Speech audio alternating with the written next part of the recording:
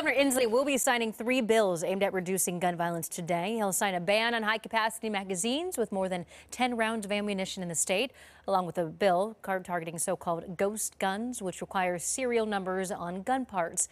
Another bill limits where people can buy and carry guns on public property, banning them in places like school board and city council meetings, as well as election offices. The event will be in person at 10 a.m. at the Capitol with Attorney General Bob Ferguson.